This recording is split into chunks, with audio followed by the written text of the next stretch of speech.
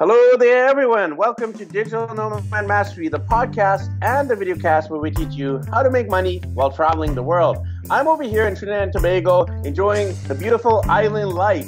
Unfortunately, my internet is not very good, and Trinidad isn't really known for the amazing internet speed for digital nomads. So, hey, as a digital nomad, that's probably the biggest struggle that I face, and I know a lot of other digital nomads face, is bad internet. So we're here on the call with a good friend, Scott, who's our co-host. And ironically, of all places, Skye, our guest, is actually in the Ukraine as well. And this is the first time ever in the history of all of our podcasts, all 90 plus episodes, that we've had our co-host and a guest in the exact same room, in the exact same city, in the exact same country, in the exact same continent, in the exact same time zone. So what are the chances? So, Scott, why didn't you share a little bit about how you ended up in Ukraine and tell us about how you ended up connecting with that guest? And Ricky, I wanted to say too, is this the first time where we haven't had a guest who was on a totally different continent from both of us? Possibly. I think I've interviewed some guests who were, for example, in South America at the same time as me. I remember Kendrick was actually in Suriname and I was in Guyana. So we were both in South America during the interview. So a little bit different here when you guys are in the same room. So quite a unique thing. And by the way, if you're just listening to this on audio, we have a video version on YouTube. So make sure you check out the video version to see us all connecting through the power of technology. That's right. It'll be in the description for sure. So we are in Odessa in the Ukraine on the Black Sea. It's been a beautiful day. It rained this morning. It was stormy and lightning last night, but by the afternoon cleared up. It's a beautiful day.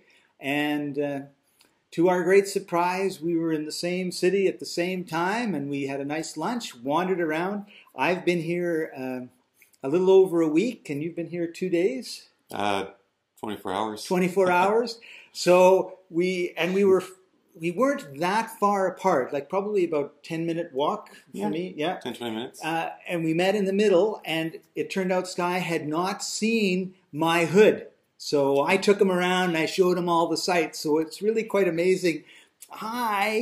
When I've been somewhere a week and I act like a tour guide. It was pretty cool. There she is. That sounds good. And by the way, again, if you're just listening, all these references are to the video. So I'm here in Trinidad and Tobago, and this is my daughter who actually just got amazing braids, so she looks like a local, and everyone just thinks she's a local. She's from Vancouver, BC, Canada. I'm Indian. My wife's Filipino. She's Indian, Canadian, Filipino, looking like a Trinidadian. You look so pretty. You look so pretty. I like your hair. And And I got my hair cut yesterday. Do you like my hair? Yeah. Oh, good. you have to say it louder. Do you have a question for Scott? Ask him, where is he? Where are you? I'm in Odessa in the Ukraine. Where are you? Mm-hmm. So we actually have three co-hosts this time. We have Scott, myself, and Rianne. Yes. We are in, I don't know. No. Well, now we're in Trinidad. We're in Trinidad. Yeah. We just flew in from Tobago to Trinidad last night. So, all right. So take it away, Scott. Tell us a little bit about how the heck did you end up in Ukraine with Skye, and tell us about how is it over there in Ukraine? Well, it's good. They're having a bit of a rough time. There's no doubt the economy is struggling, and there's a little bit of conflict going on with Russia. So there's some tension in the air. But other than that, like in Odessa, it's a beautiful city, and it's a tourist town. Everybody is out having a good time. And I have to tell you, I had an amazing experience getting my hair cut, because I've walked around this area for the last week, and I saw nothing that looked like a hairdresser or a barber. And the place I'm staying, I talked to them, and he said, "Oh, just a second." He got out his phone and he does something, and he finds this place, and he shows me on the map, and I have walked by that spot at least 10 times. So he calls him up, and he makes an appointment for yesterday morning at 11 o'clock. So I say, "Thank you very much." And then as soon as he leaves, I go to that spot to look around because I know tomorrow morning at 11 o'clock, I'm not going to be able to find it. So I walk up, I walk down, I can't find it. So I go home and I think, well, tomorrow maybe I'll be more lucky. So today I took Skye and I stopped a half a block before the barber shop and I told him the story and I said, okay, let's walk and see if you can find it. And missed it the first time down. we missed it. So in the morning when I go, I have about quarter to 11. I'm a little bit early. I get to where it's supposed to be on the map. I have no clue where it is. But there's a waiter standing outside one of the cafes. So I go up to him and I said, do you know where the barber shop is? And I said the name, Fitz, right? Fitz? Mm-hmm. The Fitz. The Fitz. And he looks at me and he points like one door down from him. So I go, okay. And I walk and then I walk up and I look at him and I go in here and he goes, yep, it's a bar. It's like a full-on bar. So I walk in like this is taking total like leaps of faith because there was no way there's a bar. It's a bar. You can see booze all over the place, chandeliers. There is a full-on bar with a bartender. I get in and I look and right at the back is 3 barber seats. And I go up and the lady says, oh, Scott, thank you for being here. Hands me off to the barber and he cuts my hair and I introduced you today, right? Yeah. So I could not believe there is this bar and I took pictures of me and behind me, I didn't realize when I was taking the pictures, is all these bottles of booze. So you never know what you're going to experience when you travel. Well, you shared a funny story, so let me share one too. What happened is yesterday we went to Tobago. So for those of you who don't know, Trinidad and Tobago is a small country, 2 group of islands in the southern Caribbean, just north of Venezuela. And it's technically part of North America, even though it's 20 kilometers from South America. So what happened yesterday is we were planning to come from Tobago to Trinidad by plane. We had already taken the ferry and we're taking the plane back. What happened is there was actually a ferry in the morning. It had broken down and it had stranded about 400 people who wanted to get back to Trinidad. So these 400 people ended up rushing to the airport to try to get the plane. And what happened is we got to the airport and they said, sorry, there was like literally hundreds of people waiting for standby tickets. So we're like, can we fly today? They're like, well, there's a wait list over there to get on the wait list. There was a line to get on a wait list of 50 people. So we stood in the line and we're like, this is not going anywhere. And then I was pretty creative, and travel allows you to be creative and resourceful. So I actually went all the way up to the front and I said, excuse me, I have kids. Is it okay, because they're getting whiny, cranky, hungry, is it okay if we go in front? And the lady at the line, she said, okay. So I managed to bypass 50 people, got a standby ticket, but we still had to wait 7 hours in this small airport in Tobago for a 20-minute flight. Oh, no. We got there at 2 p.m. We got there at 2 p.m. We flew out at 9 p.m. and we arrived in Trinidad at 9:20. So I've never had that happen. 7-hour wait for a 20-minute flight. But luckily we're here in Trinidad. And I was really worried that we wouldn't be able to get the flight. And then obviously we have to fly to Colombia. So luckily it all worked out. And it's a kind of a funny story to tell because sometimes when you have problems, those create the best stories on the road. They sure do. They sure do. Well, Skye, it's your turn. I've actually... Go ahead, Skye. So I've been on the road for 2.5 years. I've gone through different phases of my travels. The first year I went through 35 different countries, basically just with a backpack on my back, about 90 pounds worth of gear. And I didn't really have any specific path or destination. I would kind of go to an airport, or not even an airport, a train station, a bus station, and just pick the cheapest ticket. And kind of went all around Europe that way, made it down to Southeast Asia. And recently I've been kind of slowing down, making little home bases here and there. But about 2 weeks ago I kind of set out on the road again for just 2 or 3 weeks to get to some more of the countries I hadn't been to yet in Europe. And got to Moldova and had some very interesting adventures there, especially with my accommodations. You know, obviously we're in a country not only is it, a little bit more impoverished, the electricity is very expensive there, but it's not usually that hot, so they don't, necessarily have air conditioning and fans in all of the, hotels, hostels, whatever. And so between having nights when I'm literally laying in bed sweating all night long, where it's 32, 33 degrees all night long, going to a hostel, asking them to do my laundry, them then losing my laundry, luckily finding it before I left the country, a few minutes before I left the country. They didn't do the laundry, but at least I had the clothes.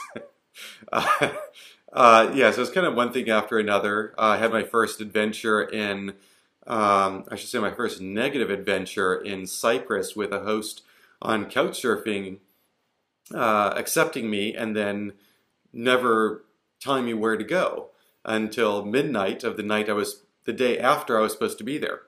The day after you were supposed to be there. Yeah, so the next day she goes, "Oh, we can come tonight and stay." So I was like, "Okay, so where do I go?" Thursday night she said I could stay there and then never got back to me. And then Friday morning she said, "Okay, so you're going to come tonight?" I said, "Yeah, where do I go?" And at midnight she told me, "Well, the room's ready for you. Why haven't you called me? Here's my phone number." She gave me her phone number at midnight and asked me why I hadn't called her earlier. That's interesting. So, yeah, that's an adventure. I want to talk about that a little bit because I have an experience that was almost like yours with Workaway.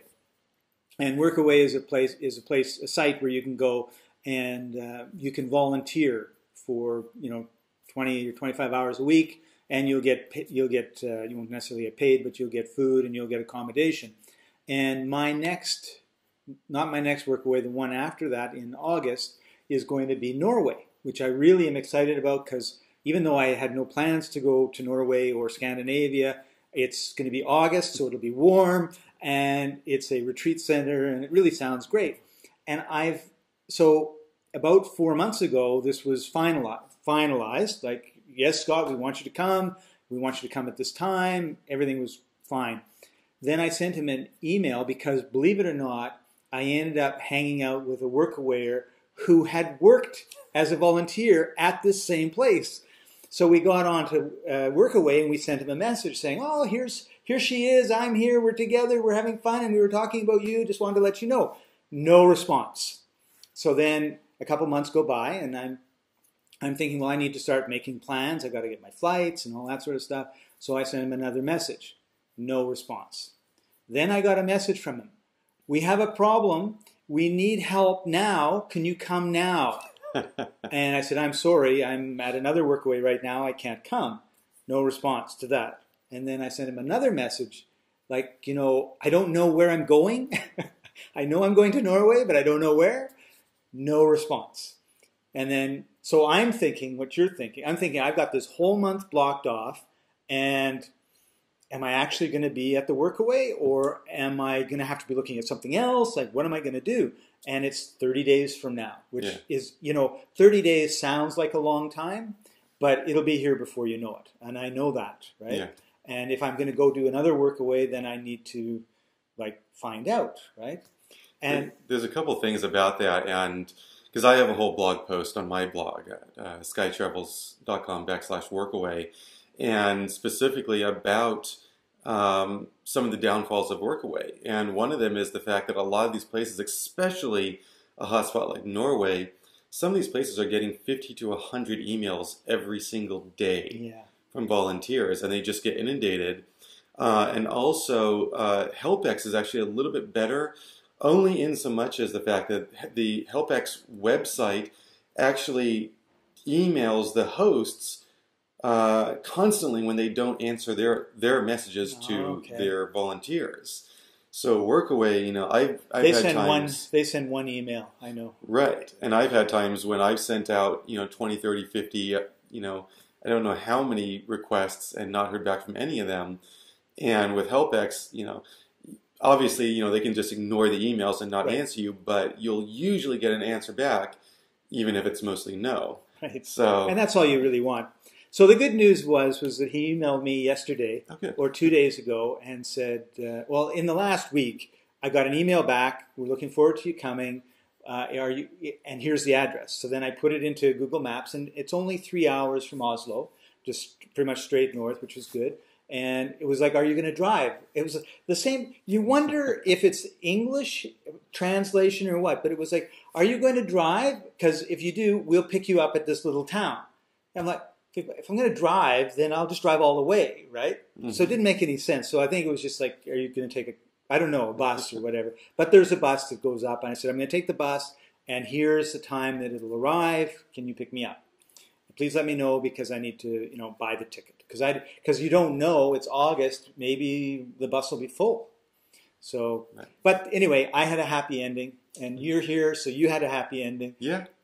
Well, that's the thing. Is like, I mentioned this as my bad experience with couchsurfing, and I do want to point out I've couchsurfed all around the world. I've had I don't know how many dozens, if not 100 hosts, in the past 3 years, and this is the only time when I've actually had a bad experience. Right. Like couchsurfing, I've talked to, as a permanent traveler, I've talked to hundreds of travelers around the world. And yeah, I actually do know of 2 other bad experiences. That other people had. Yeah, but that's 2 out of thousands. Yes, that's wonderful. So tell us a little bit about how did you get into couchsurfing? Well, actually, my very first couchsurfing was on the West Coast, U.S., and it was when I originally quit my job, and I was going from Los Angeles to Portland. I was actually riding my motorcycle over the Christmas holiday.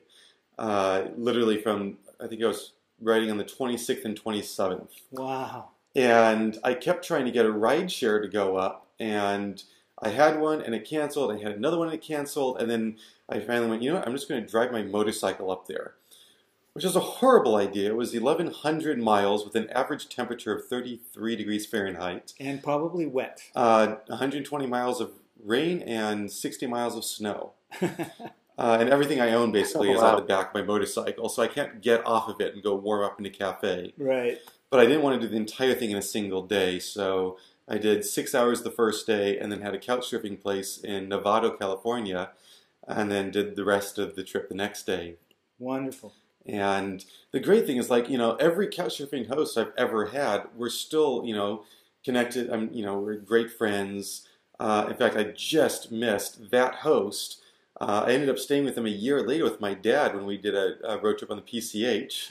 And I called them up. I had their phone number. I called them up an hour before I arrived, and it was like, we didn't hit the campground we were going for, and it's too late to drive. Can we crash there?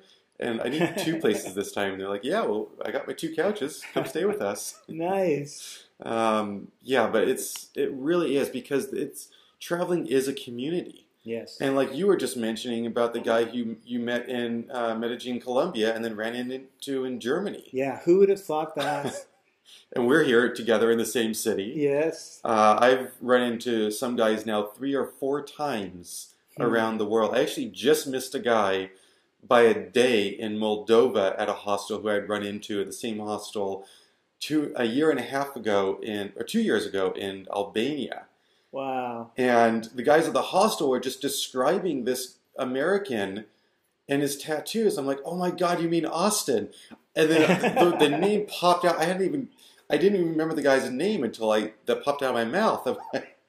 And they were probably shocked that you knew. Oh, of course. Of course.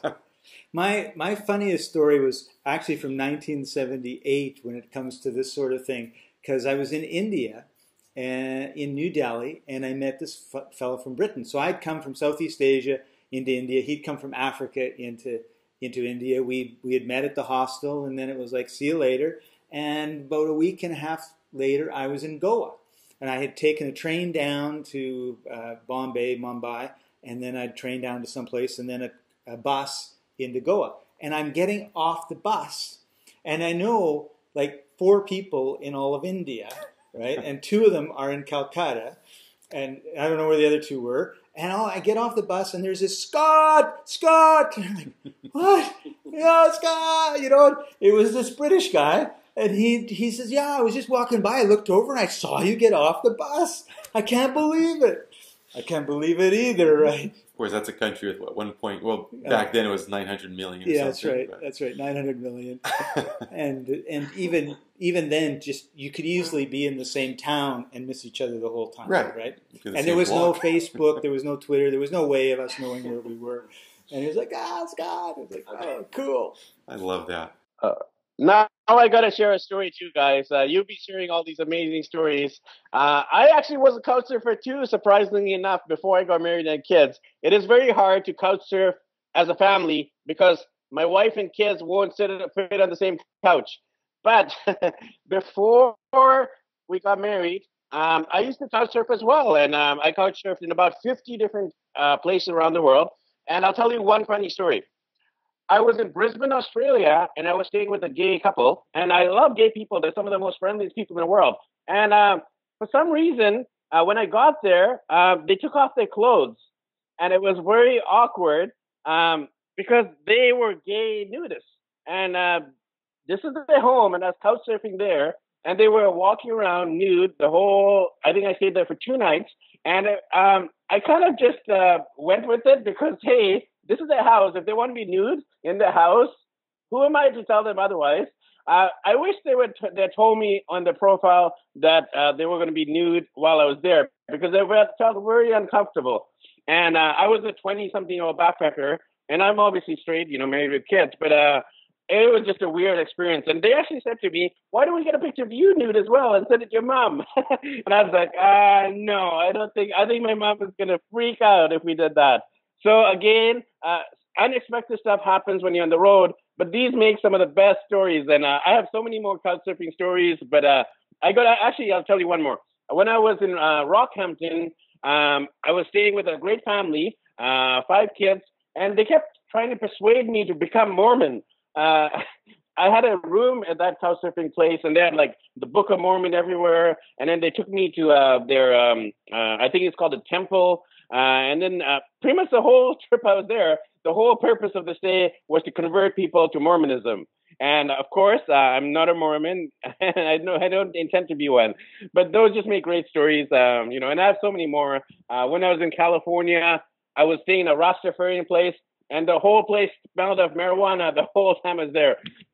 So all my clothes, everything I owned is all marijuana cinched. And I think people will probably think I also smoke marijuana after that stay. And there are many more, but those are a few of my funny stories. And this is great, to be connecting with each other, just sharing stories, because that's what travel is all about. There's a great saying, travel will leave you speechless, and then it will turn you into a storyteller.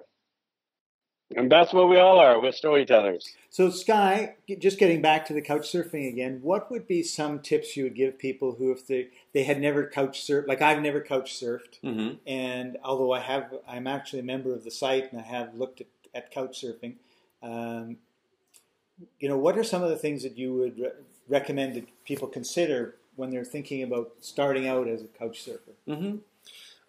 There's 2 things. One is a great way to, and actually the better way to get started on the Couchsurfing website is to start as a host. Oh. Because, and that's going to do 2 things. One, it's going to get you just kind of comfortable with what the experience is, what it's like, what it's, kind of what you're going to be, what your host is going to be expecting, kind of thing. And also that builds up your references.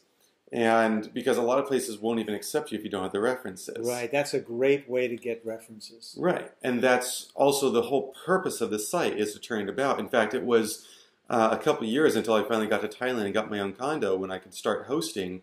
Up to that point, I was only a guest. And it started to feel kind of awkward of like, I've now stayed with all these people and I've never returned the favor. Right. Now, that was just because I literally didn't have my own house, but... anytime I could, or anyway, I was always looking at making them dinner, cleaning the house, like anything I could do to kind of contribute. You want to contribute for rather sure. than a monetary, investment in it. Now, if that's not possible, if you're like me and didn't have a house or whatever, the second thing you can do and should do is start going to meetups, whether they're in your own town before you start traveling or as you start traveling. Find what events are going on in the cities, couchsurfing events. Go to those events, make friends with them. You don't even have to stay with them. But what you can do is just, because they're all on Couchsurfing, get really, maybe you can go on a tour with them, and then, just casually at the end of the time go, hey, by the way, I'm kind of new to Couchsurfing. I don't have any references yet. You've hung out with me for a few hours. Do you mind writing a reference? Right. Good and idea. I had 2 or 3 like that as well at the very beginning. And then what started happening is I then started having that conversation with other people, and they're like, oh, can you write me a reference? And I'd write them a reference, and then they'd write me a reference in return. Right. So that would also build up my references. So you've got this whole kind of chain reaction going. And obviously, there was a few times when I'd meet someone for 5 or 10 minutes, and they go, oh yeah, I've been trying to get on Couchsurfing. Can you write me a reference? I'm going, you know what? I don't know you well enough to write that reference. So Right. because also it's the integrity. You have to keep the integrity for sure. Right.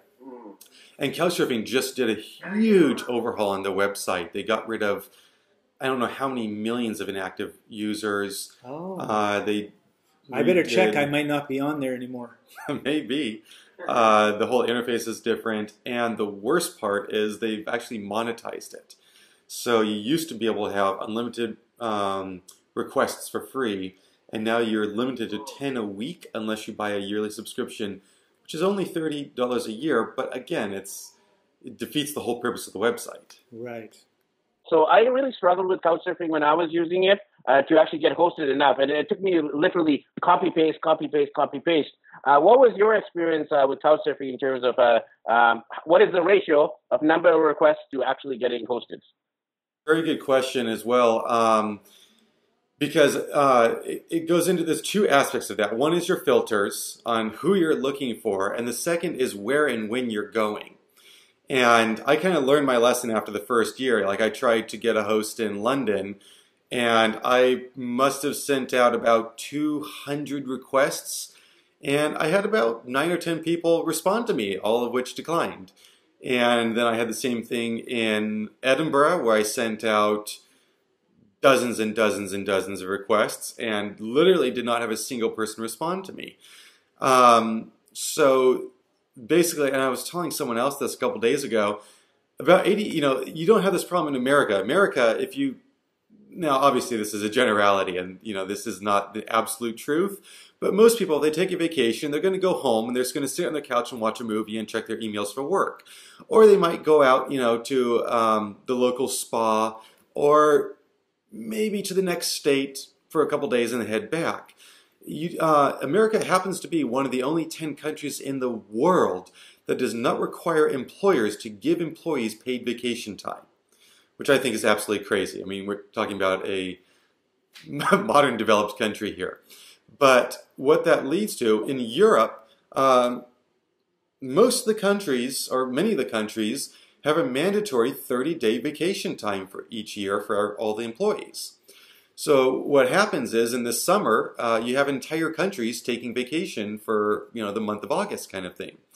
And just in general, basically about 80% of Europe is on vacation throughout the months of July and August. And what that leads to is the 80% are trying to stay with the 20% who didn't go on vacation.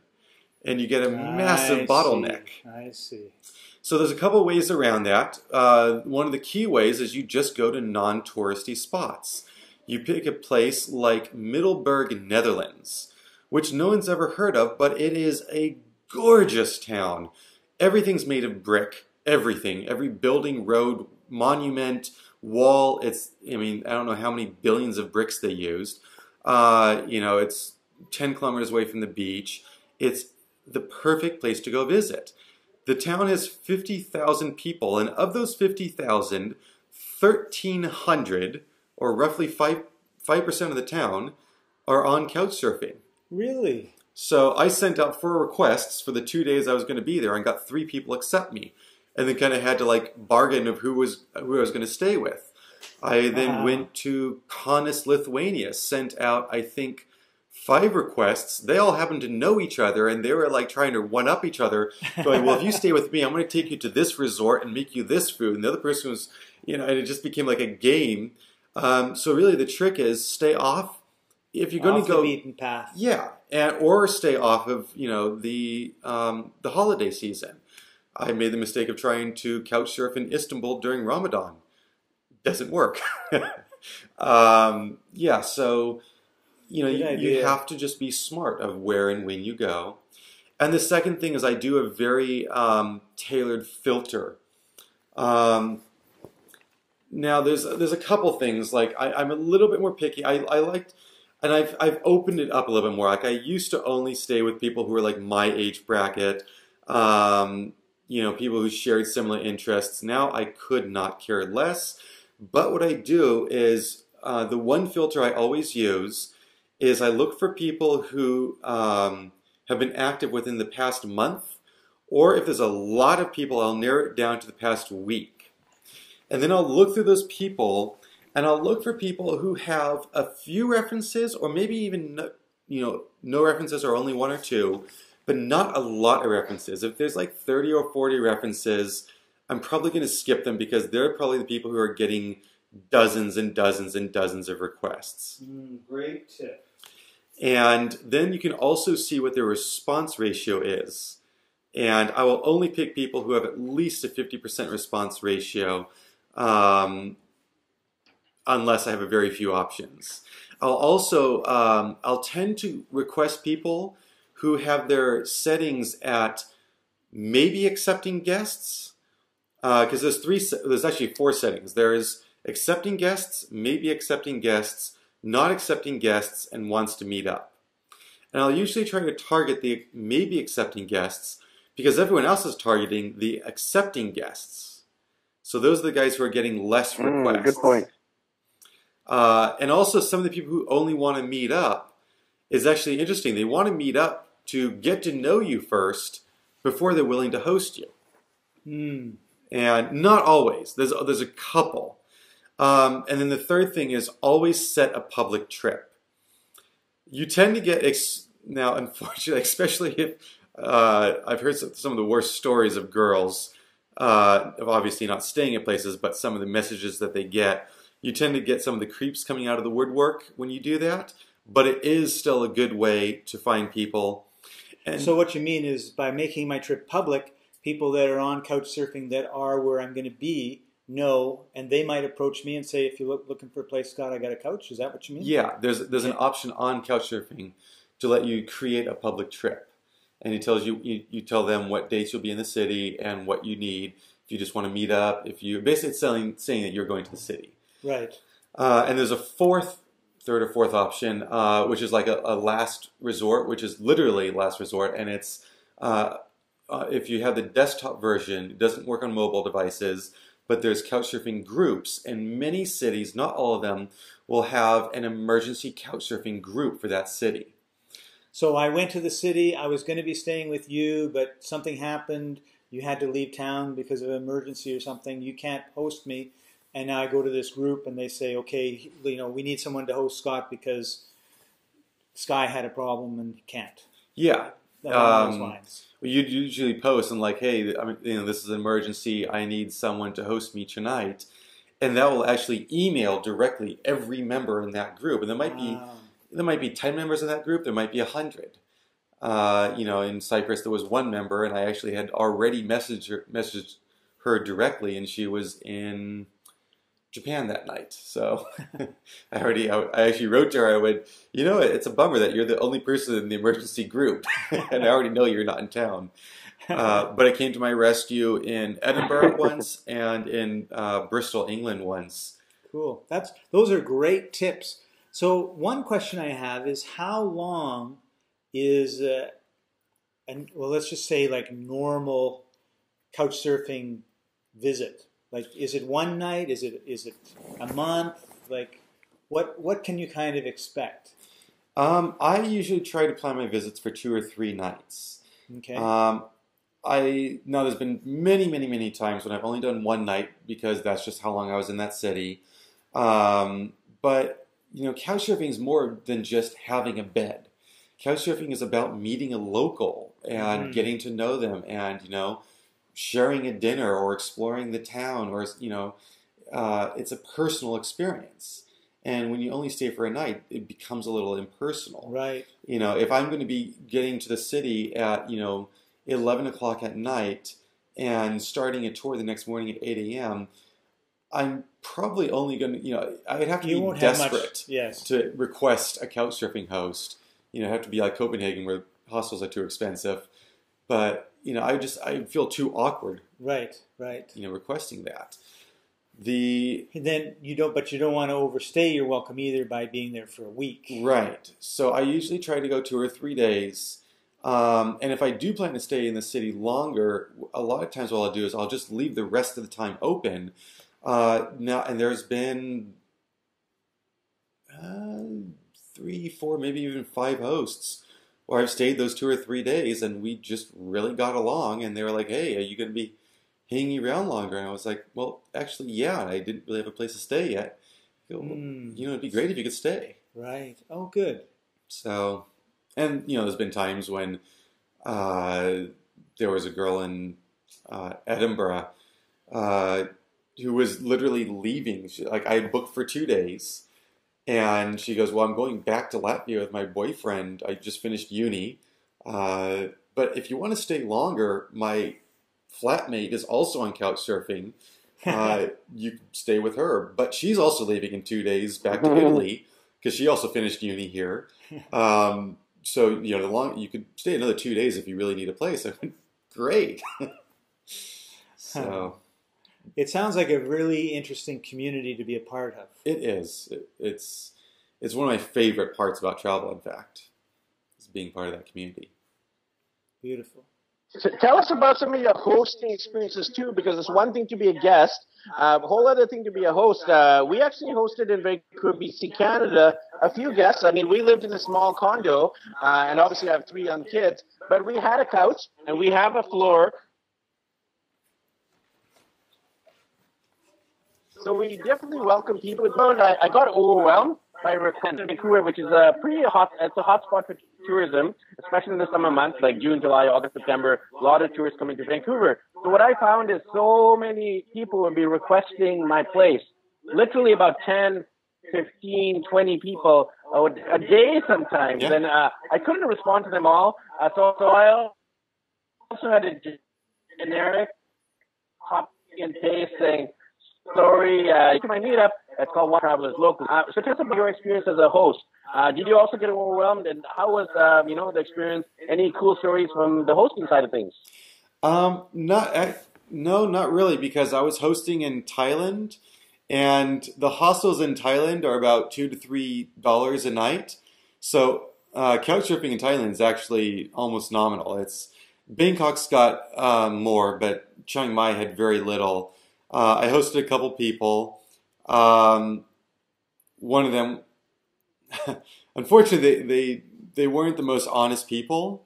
And the second one actually turned out even to be a druggie. So wasn't doing drugs when they were staying at my condo, but smoking a lot and stuff. And yeah, but again, it's like, I think the biggest feeling I have as a human being is I will trust anybody regardless. I loan out money to people all the time. I've been burned a few times. It's just like, I just inherently, I believe that man is basically good, and I just will always trust people. And unless, obviously there's times when I see someone, I'm like, okay, I'm not going to trust you because I see the kind of person you are. But even then, it's if they needed a place to crash and I had a place for them to crash, even if I didn't trust them, I'd probably still give them a place to crash because, again, it's all about the karma. It's about paying it forward. And I like to treat others the way I'd want them to treat me, even though I might not think they might treat me that way. So, yeah, I definitely look forward to one of my plans actually is to get a tiny home and travel around Europe and eventually the world in that. I actually think it'd be really fun to host in a little tiny home, just traveling around. I have no idea how that would work on Couchsurfing because I sometimes don't know where I'm going to be the next week. So it'd be basically last minute requests all the time. But let's see how it works. Hopefully it's a van or a little RV or camper or whatever, big enough for 2 people. That sounds like a lot of fun. Yeah. Did we lose you, Hey, Ricky? so Skye, besides your Couchsurfing, tell us about your travel blog. You have a pretty influential travel blog. What are the major themes and topics you write about in your blog? All right. Well, it's basically an adventure blog. It started off as more of like a budget travel blog because, I left the U.S. without much in my pocket. And the biggest thing is I wanted to inspire others to travel no matter, where they were. Everyone goes, oh, we can't travel to Europe because it's so expensive, and I'd have to save $5,000 for a week vacation there. My flight from Los Angeles to London, direct, non-stop, and last minute was $180. And I spent less than £100, which is at that time about $135 in my first 10 days in the UK traveling around, which UK residents to this day look at me and say, that's impossible. So, and that was before I knew all the tricks and tips on how to save money there. So, I started with that. And after, 2.5 years of traveling the world, this is actually my 44th country in the Ukraine. I've gone on press trips. I've met up with some of the biggest bloggers around the world. I've stayed in nice hotels. I've done amazing bus tours around.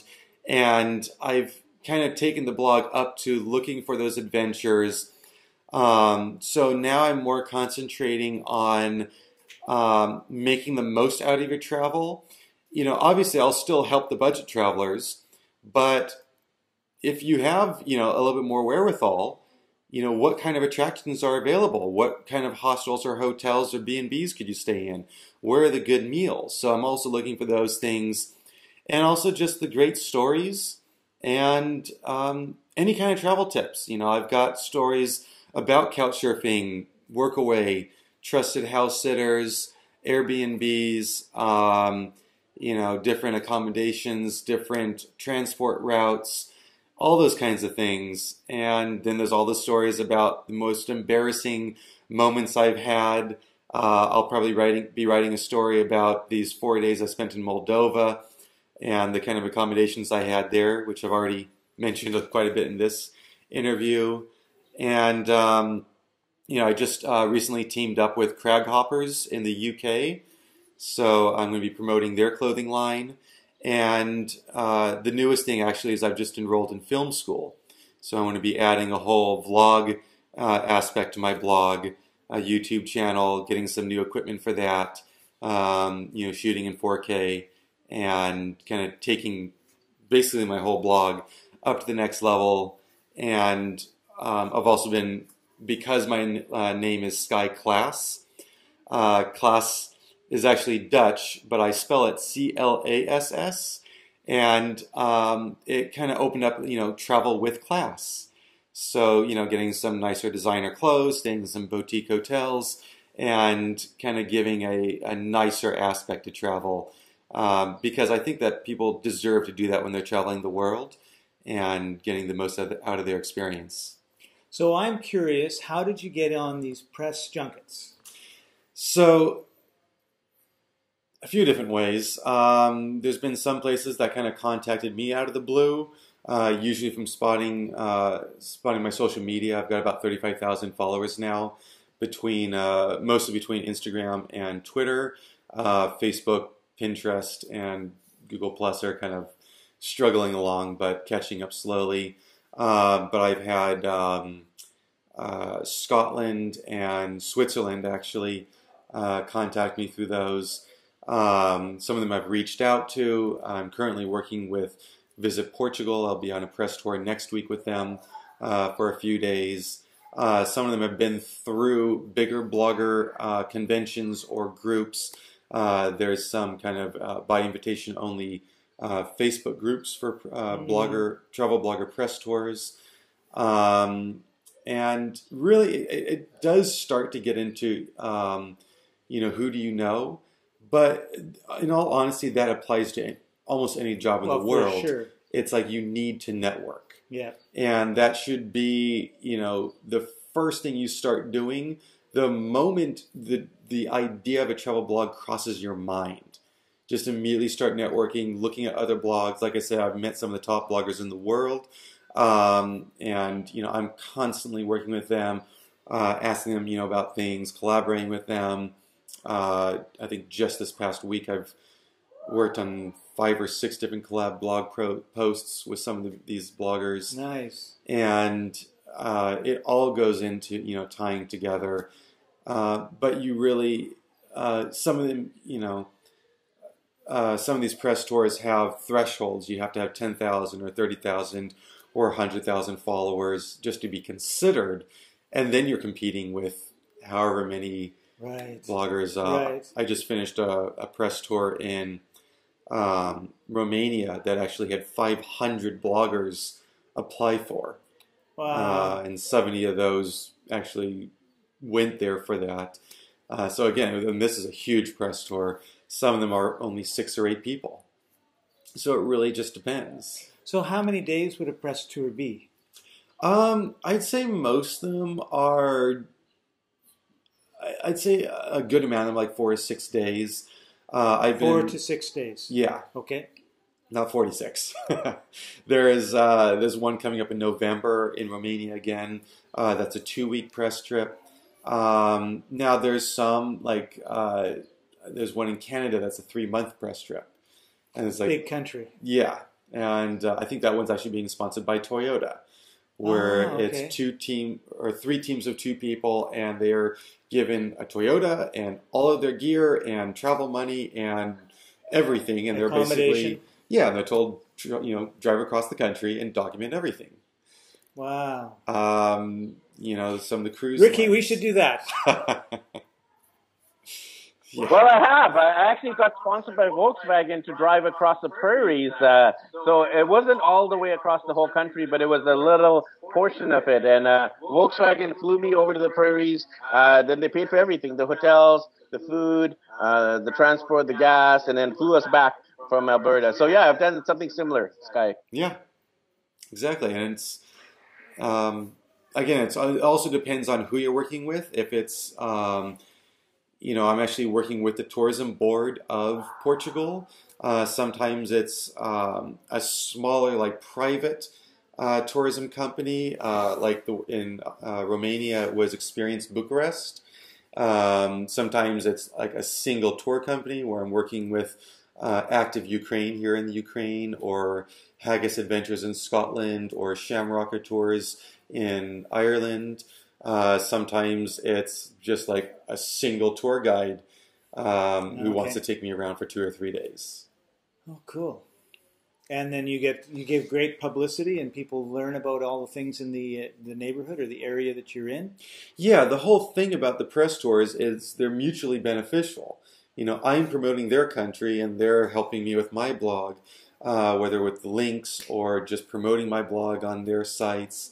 But it also kind of ties into the question, how much time do I spend working on my blog or on these things? Right. And the truth is, you never stop working. When I'm sleeping in the bed, I'm, processing what my next story is going to be, or I'm literally laying there thinking about how comfortable the bed is or how uncomfortable it is, depending on the story. Right.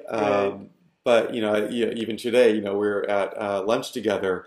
And I'm taking the photos of the photos of the food. And go, oh yeah, I got to take that picture.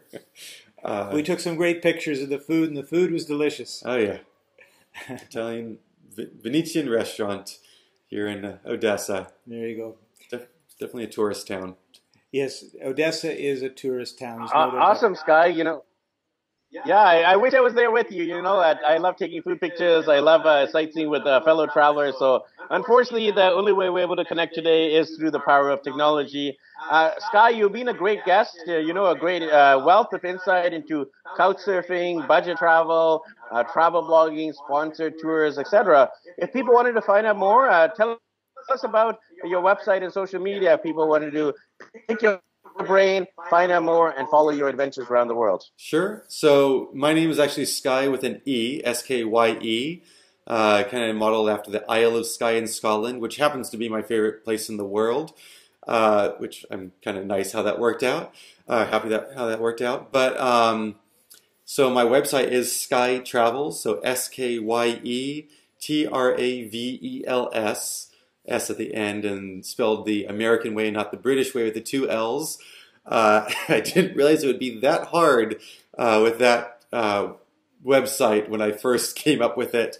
But so skytravels.com, and all my social media, my Twitter, Instagram, Facebook page, and everything is all Skye Travels.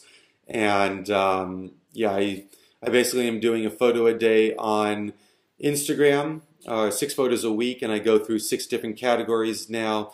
Kind of a new format I'm setting up. So I do a landscape photo, a food photo, I think there's a architectural photo, a selfie, a sunset, and a drink. Twitter is more of my account for working with businesses and promoting kind of like if I'm like on a press tour, I'm doing constant feed on what's going on, where I'm going, where I'm eating, and Facebook is more of just like the daily updates of my adventure, depending on what you're interested in. And like I say, I'm planning to launch my official YouTube channel very shortly, and that's kind of going to be a surprise format, but I think it's going to be more of a unique format of what I'm going to be doing with that. I've been watching some of the greats like Casey and Devin Supertramp. In fact, it's the cameraman for Devin Supertramp that I'm studying under for my film school. His name is Parker Walbeck, and I'm taking his film school, so I'm looking forward to really getting a high quality education out of that. Cool. Well, thank you very much. This is the first time we've been able to actually shake someone's hand and say thank you for joining us, Skye. I really appreciate having you on the show. Hey, thanks so much for your time today, Skye. And I know you guys are enjoying Ukraine. I'm kind of jammed out there with you, but I'm sure I'll come across. Maybe over in Canada when you end up doing your press trip over there, or maybe somewhere else in the world. The world is small, and the Traveler Network is a small community, so I look forward to crossing paths. Thank you everyone for tuning in to this episode of Digital Nomad Mastery. Make sure you follow Skye as Skye travels across the web on his blog, on his social media. He mentioned, his cool Instagram account, and stay tuned for his YouTube channel as well.